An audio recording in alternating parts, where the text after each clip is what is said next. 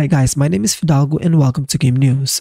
So my voice is still bad. I am better, but my voice is still terrible, so I'm really sorry if I sound kind of weird on the video, but you know, that's the price to pay. I'm always here bringing you fresh news, so please subscribe to the channel, leave a like. My channel is new, I pretend to grow on YouTube, and with your help, that can happen. So please leave a like, comment something down below, and subscribe to the channel. Peace. Naughty Dog is taking game direction tips from Elden Ring. According to Neil Druckmann, games like Elden Ring and Inside have been catching his attention for their unique approach to storytelling. Guys, instead of relying on traditional narrative, these games use the environment and the gameplay to tell their stories, leaving players to piece things together for themselves. Something that we as players have been asking for years, and that's why, for me at least, Elden Ring is one of the best games ever made. And Druckmann, in the interview with the Washington Post, said this.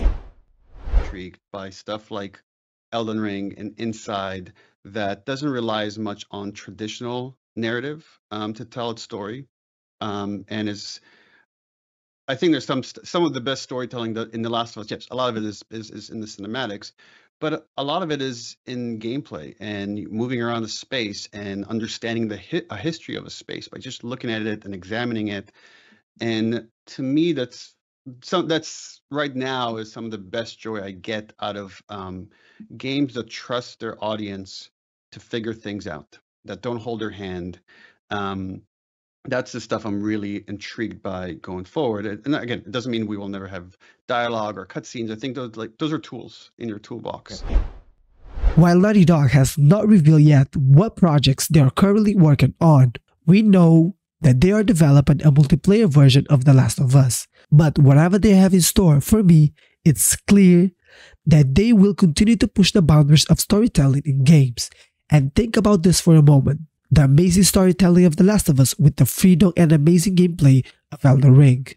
That's gonna be a banger. Unusual ways of playing Elden Ring. Guys, have you heard of the God Run? Well, for those who are not in the Souls community, there are challenging feats where players beat every Soulsborne game without taking a single hit or dying. But there is another type of run called the Deathless Dude Run, and this is where the Twitch streamer Dr. Decomposing beats every Soulsborne game without dying but using an electric saxophone. Yes, you heard that right.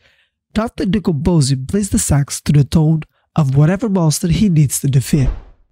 Dungeons & Dragons is getting a Paramount Plus show. Guys, I have some exciting news for all the Dungeons & Dragons fans out there. Paramount and Hasbro have announced that a live-action series of D&D is coming to Paramount Plus. That's right, it's not just a game anymore, it's going to be a show. The series has already been greenlighted for 8 episodes and is based on a pilot script from the filmmaker Marshall Turner. Guys, this collaboration between E1 and Paramount makes a lot of sense, as they are also co-production and co-financing the upcoming Dungeons & Dragons film Honor Among Thieves. This new series is rumored to be E1's largest scope TV project ever, and they hope that it will kickstart an entire Dungeons & Dragons universe, including multiple projects such as scripted and unscripted shows. In my opinion, the timing for this new series couldn't be better, as Dungeons & Dragons has never been more popular in the mainstream media, and that we have to say thanks to the Stranger Things and the Critical Role show. Tabletop RPGs is no longer just for nerds, and if Honor Among Thieves is successful, this live-action series could be a massive hit. And I think that even if the film doesn't do well, the show may still have a chance to be a hit with the fans. Paramount Plus have already proven that it can produce good adaptations with the popular Halo series, and Turner has shown that he's a great filmmaker with his Red Notice film, which actually became the most watched Netflix film of all time. And so, get those dice ready and let's hope that this series is going to be amazing.